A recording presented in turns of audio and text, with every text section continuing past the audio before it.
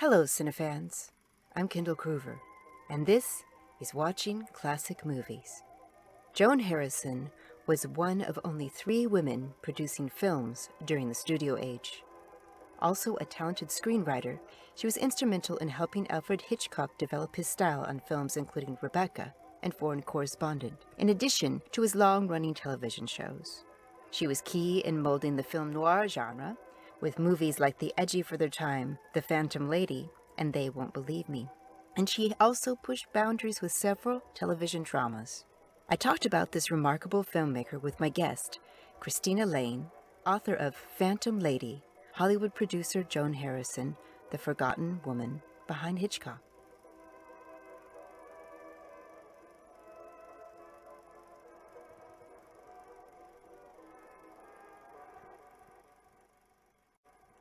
Welcome, Christina. Thank you so much for joining me today. Thank you for inviting me. Thanks for having me. I have long understood that Hitchcock had a strong creative partnership with his wife, Alma. The revelation in your book was that it was actually more of a trio for several years and that Joan Harrison was in there. Given her interest in crime that she brought to the table, how much do you think she influenced Hitchcock's style?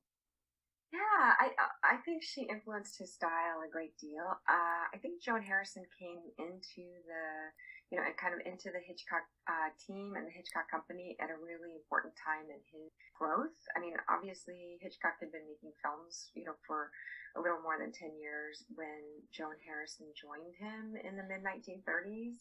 She brought this love of true crime and of literature and reading and a sensibility of gothic literature and psychological suspense, and also just a sense of what women, young girls, what they were reading and what young women were watching. So she had a real sensibility of what his viewers' tastes were.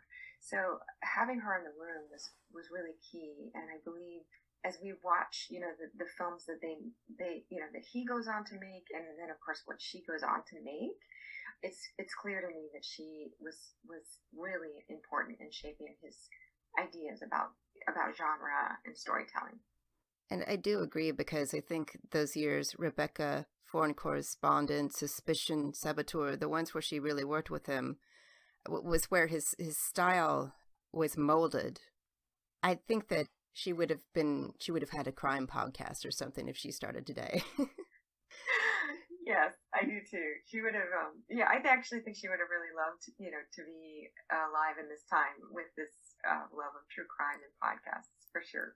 Yes, she would have fit in a great deal. And I do think that just before we talked, I was thinking about that, about how their style that they create together goes into different films. Because I was watching Nocturne last night, and that stars George Raft, but he's got this mother who's just wonderful. She is also a true crime fiend, and there's this scene where they're talking about crime. Well, they're having a polite little tea. She's talking about crime with a friend, and it reminded me so much of the 2 men in Shadow of a Doubt who are also obsessed with crime stories. I thought this is very similar, even though now was that after Shadow of a Doubt? I'm trying to think. I think it might have been before. Okay, right, and right before Strangers on a Train. It was before Strangers on a Train, just by like 2 years. Actually by a few more years than that. And I think it's true that she, a lot of the films that she's making right around that time on her own as a producer, in terms of, Nocturne and The Strange Affair of Uncle Harry and They Won't Believe Me, I think we see Hitchcock coming along right after that, making Rope and Strangers on a Train and some of the films he made in the early 1950s as being really in conversation with Joan Harrison's movies, and which would make sense because the two of them remained in conversation with one another, throughout the 1940s. But I agree that, watching, she's not middle-aged. I mean, she is elderly. She's portrayed as, a much, much older woman, a senior citizen, and then with her neighbor, who is also a senior citizen, as they politely drink tea. It's just wonderful when they start, I think it might even be, I can't remember how this, whether they go together, but right, they they're pulling out the gun and or at least they're pretending to enact how the shots were fired, and it's just delicious the way that we understand their knowledge of forensics, right? And she's representative of the kind of character that shows up in Joan Harrison films, whether she writes or produces. I mean, they're not silly, they're not breathy, they don't call themselves girls. They're substantial and perverse and intelligent. Yeah. The women in Nocturne are so transgressive, and they also help to solve the crime, which is important. That's true. They move the plot forward. It's not just this cute little aside. I didn't realize I was a Joan Harrison fan until I caught the Blu-ray of They Won't Believe Me. That's when I started to catch on that there was somebody special behind these movies that I had liked, like The Phantom Lady and The Strange Affair of Uncle Harry, because she really does have a distinctive style. And I think that Ella Raines is sort of emblematic of that style. Yeah. So with The Strange Affair of Uncle Harry and also with Phantom Lady, Ella Raines is a character that, and, in both of those films, when she appears on screen, she brings all of these different dimensions. I mean, she's very relatable. I think especially in that time of the early 1940s or the mid 40s, women would have seen her as a very modern, urban character that they wanted to be, but also they could see themselves sitting next to her, at the movies. At the same time, she was so elegant and so sophisticated, and so someone that they would, probably audiences would have projected themselves as an ideal. And a lot of people have compared the two of them as like a surrogate for Joan Harrison, just in terms of fashion and style, and a true professional. So that those women who may have been, say, working in the factories, or working on the war, kind of in that wartime era, would have said, "Oh wow, like when the war is over, I really hope that I get to, wear those clothes and kind of an aspirational figure." Yeah. Yeah. Because it's the glamour that already existed in a role like that, but she adds this sharp, modern, kind of self-sufficient kind of air. Right. I think also what you were getting at the beginning is that she's got that kind of tough talking, the dame quality that we see with Lauren Bacall, but she's also very knowing. Again, like, she helped solve the crime in a way that some of the other women in film noir, they weren't nearly as active, as Ella Raines' characters are. And even in The Strange Affair of Uncle Harry, she's really putting these ultimatums to him, and then she's going kind of around his back to talk to the sister and say, "Look, you're ruining his life, and you really need to shape up." So she's got a lot in terms of depth. She's not passive. Yeah. And you don't realize how passive a lot of female roles were until you get this run of them. Like, watching a lot of Joan Harrison films, you realize, oh, it really wasn't that way. Exactly. Yeah, and I mean, just to say, right, that, I think we see a lot of film noir, and then suddenly we begin to watch how Joan Harrison did film noir, and we say, wow, she was right in the thick of it. She was making them with all the men. She was making these films and saying, I want to do these characters differently and some of these tropes differently, and she was managing to do it. For me, I'm like, wow, thank goodness we're seeing these films set alongside each other. So now we can kind of say, wow, Joan Harrison was really, as I say in the book, kind of something of a noir producer, that she had her own signature. And I think that's interesting that while she did have a hand in the creative process, she really loved being a producer. She liked navigating the politics of producing, as I think you put in a way, and being in the, with the cost cutting and shrewd casting, those relationships. Yeah, she didn't mind going, kind of going into battle.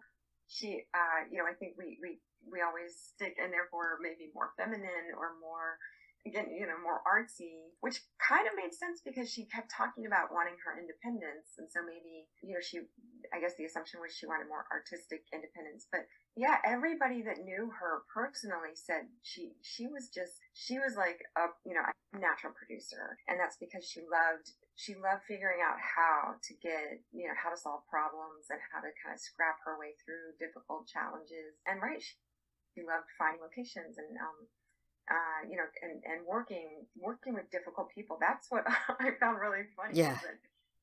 Right. She was actually drawn to difficult, obstinate personalities. And so good for her. Right.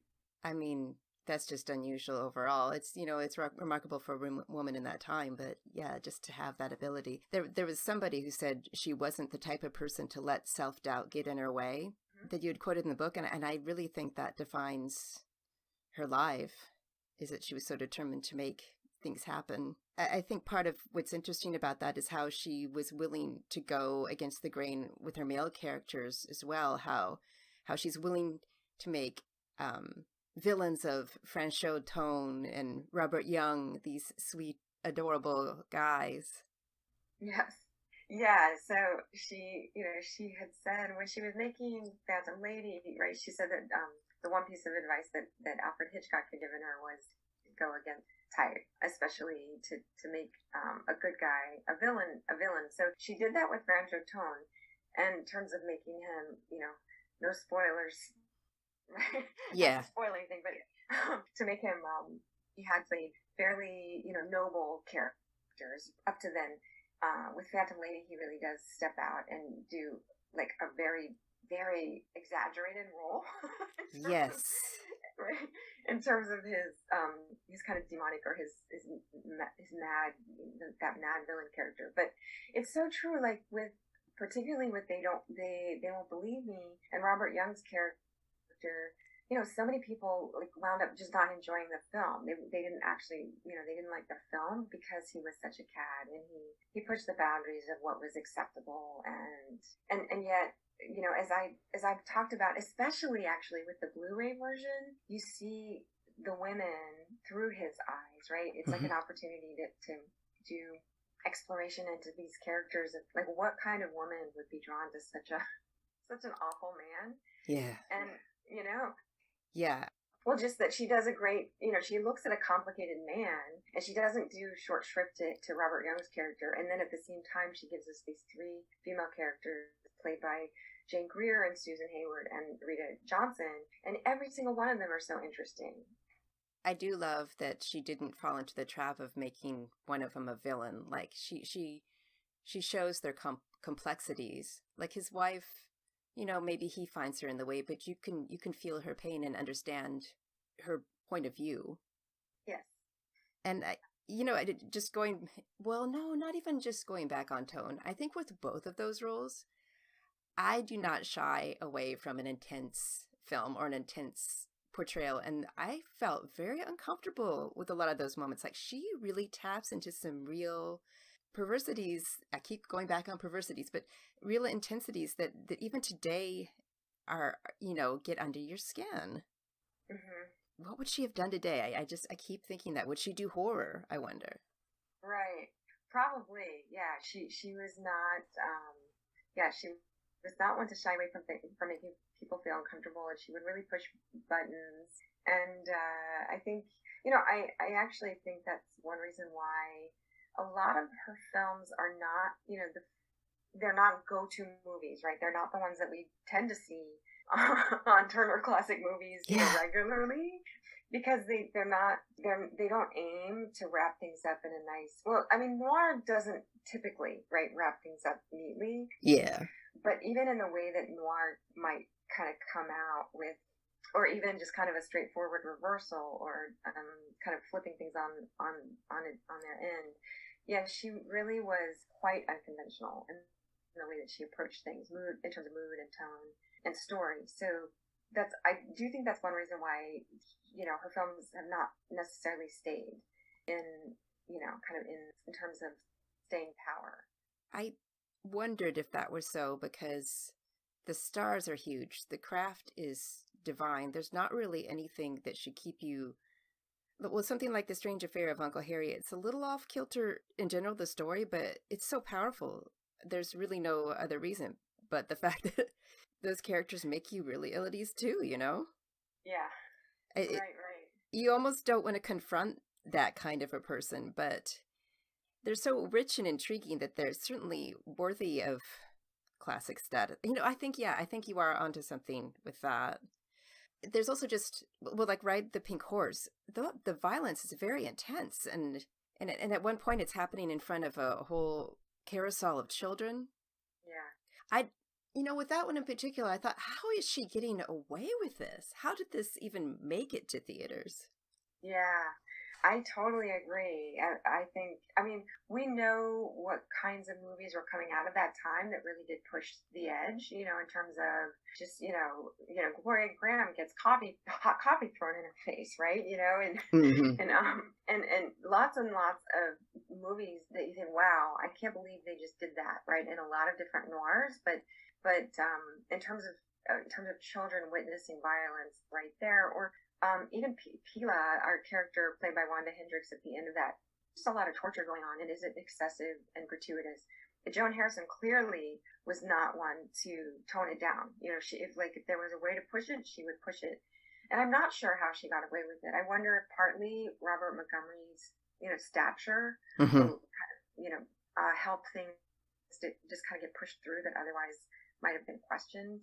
And always there was this kind of patina of independence, like the critics and the reviewers would basically paint these films as, oh, well, they're almost independent, right? So yeah. So they barely got through the production code administration, but this is something a little bit different. So, it somehow passes. A little bit on the edge, so you can pull off a little more. I agree about Robert Montgomery because he did have a lot of power. You can see that in the productions he was able to pull off himself. But I can also see that if her enjoying the producer role so much and having maybe observed Hitchcock working with the censors, she maybe had a lot of personal attributes that helped her to get things by too. Yeah. I had seen quite a few of the films that Joan Harrison had written and produced by the time I got to your book, but I hadn't seen any of the television shows. Mm-hmm. And again, oh my gosh, there's some intense. I haven't been able to dig in too much, but okay. So Janet Dean, registered nurse. Mm-hmm. It sounds that sounds so corny and Superman-y to me. The title. It is not corny and Superman-y show. She's dealing with intense things. I mean, yeah. There was the one that got me was the show where the mother was basically holding her son hostage. Well, she was keeping him confined to the house because she didn't want him to go. Mm-hmm. I don't know the name of the show. The one where she didn't. His clothes weren't in the closet, so he couldn't leave. Yeah, and this is the Janet Dean episode, right? Yeah, so this is, I guess I should explain to all listening. Janet Dean, Registered Nurse was a show that Joan Harrison produced, and it starred Lorraine, so again, kind of her screen counterpart. It was the same thing. The other one I caught was Journey to the Unknown. Mm-hmm. They actually have like a black mass in this thing. and that did, I know that was filmed in the UK, so this is an anthology show, like a horror anthology filmed in the UK, but they also showed this in the US in a fashion. So what struck you about her television career? Like, what did you find interesting? And I think the Janet Dean episode you're referring to, it may have been the pilot as well, if I'm remembering. Was that the veteran, the war veteran that? Yes. Which I think is also interesting. It's just the one that they went with first as well. I mean, those episodes were dealing with, serious issues, whether they were, sociological or psychological, sometimes really cultural, tensions. And they often, looking back in hindsight, they seem to us probably rather, maybe a little bit conservative, or, kind of a treatment where at the end, well, gosh, everything sure did work out okay. So I guess society is just getting along fine. But the things that they opened up were really on television, kind of primetime television. So, and they were, the show was financed by Lawrence Rockefeller, basically simply because Ella Raines wanted to make it. And so in that way, it was like a blank slate for Ella Raines and Joan Harrison to do what they wanted in the mid 1950s, which was a relatively as we know, right, pretty conservative time. Unfortunately, we don't have that many episodes. I mean, there are only 4 or 5 episodes that we know of at all to be extant, and then I think on the internet we really only can find 2 or 3. Yeah, I think I only managed to find 2. There was one with a very young Saul Mineo, which I thought was also interesting. That they're both worth searching out. Yeah. The Journey to the Unknown is also, I mean, by the time you get to 1970, which is when that show is coming out, it's getting much more toward like the Stanley Kubrick aesthetic, where everything feels much more psychedelic and much more avant-garde. And the themes that Joan Harrison looks to be interested in are, have to do with race and much more transgressive in terms of gender. And I just find it fascinating. By that time, she's in her 60s, and she's still pushing, very much pushing the edge. If there's anybody who should have worked through the 70s, I mean, that really, in a way, was her aesthetic, though she did mold noir in a way, too. There was one show that I was only able to catch a bit of, and I wondered if you'd caught any full episodes. It was a crime show with Ralph Bellamy, Yvette Mimieux, and, I forgot his name. It's called The Most Deadly Game. Yeah. The Most Deadly Game is like a spy show, and honestly, I actually haven't been able to see very much of that either, just kind of clips here and there. But that was for Aaron Spelling, and it's I think it's almost like a precursor to me, like it's more like Charlie's Angels. Yeah. Yeah, the clip I caught with Bellamy talking to the two of them, it really did seem like that vibe a lot, yeah. Yeah.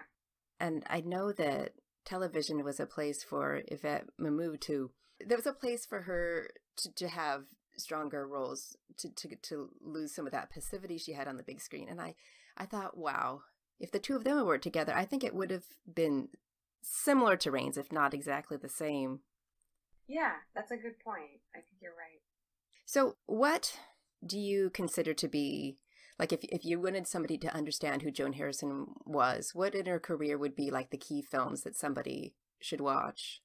Yeah, so, I mean, I think it would be really important to see something from the Hitchcock, like something that she did with Hitchcock, although not to dwell too much on, not to go back and watch every single film that she made with him that they collaborated on. But, I think Rebecca is a really great example. I always bring up Rebecca as something that has Joan Harrison kind of written all over it because she worked on that film just for years and years. And so just in terms of the way that we see, that female character played by Joan Fontaine as being so insecure, yet trying to find herself. And it really is so much about character, which is what Joan Harrison cared about, kind of character in relation to environment. I would definitely recommend Rebecca. If you wanted to see one more Hitchcock film, for me, Young and Innocent, which is one that most people don't necessarily watch, is another one, 1937, the British film Young and Innocent. But then also, even though we've been talking about all these other goodies, which are fabulous, I think you just got to go with Phantom Lady, Mm-hmm. Because I think that was the film that she felt. That was like the essence, right, for Joan Harrison. It was going to be her make or break film, and I think as like that feminist twist on the investigation, on the wrong man, yeah, slash female investigative thriller. That's a great way to find out, who Joan Harrison was. I agree, because I think that's how it happened for me. But what it was Ella Raines. Like, right. Phantom Lady led me to The Strange Affair of Uncle Harry. And I had no idea that you don't go looking at a producer credit unless it's an incredibly famous producer, and there aren't as many compared to like a director, right? Right. So it's funny to me that this was sneaking beneath the surface, all these years, this wonderful creator. I wonder, do you have a theory as to how much uncredited writing she was doing? Because Nocturne really felt like it had her voice. Yeah.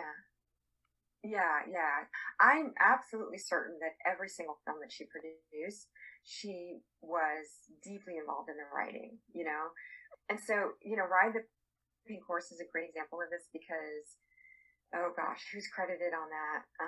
Amazing writers, right? We've got... Oh, Ben Hecht. Yes. Charles Lederer. Yeah. Uh-huh. Wow. I actually hadn't checked that.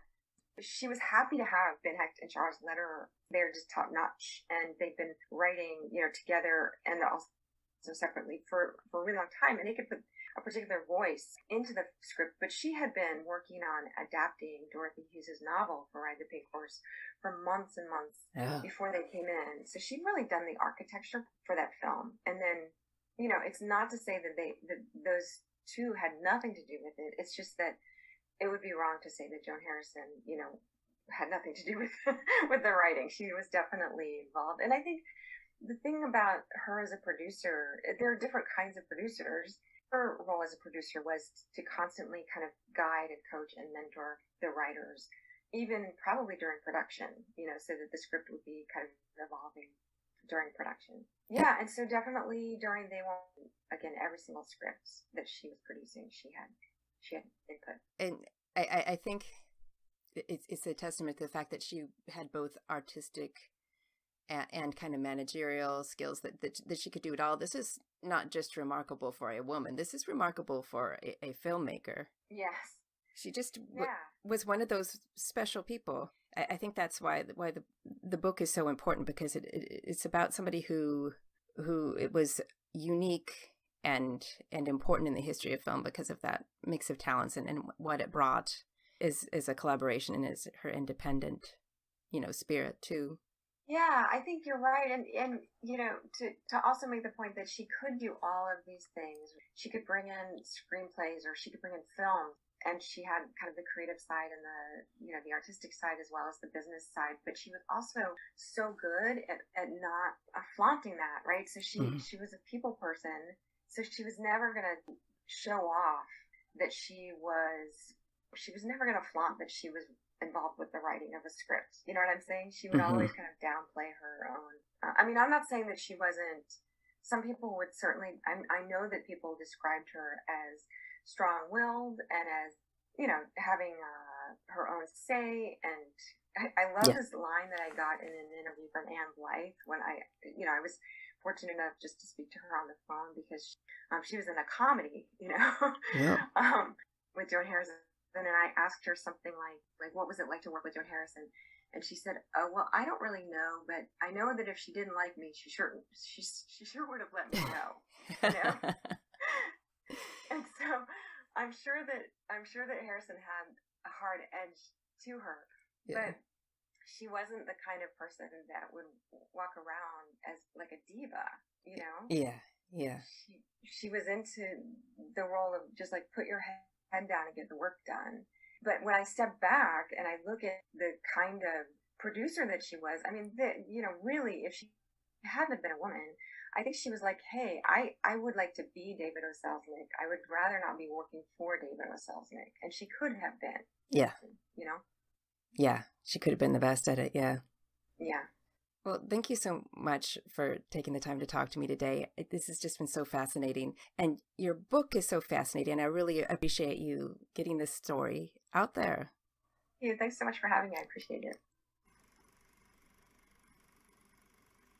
For show notes, including information about Christina's book, go to watchingclassicmovies.com. Thank you for listening. This is Kendall Kruver, watching classic movies. Until next time.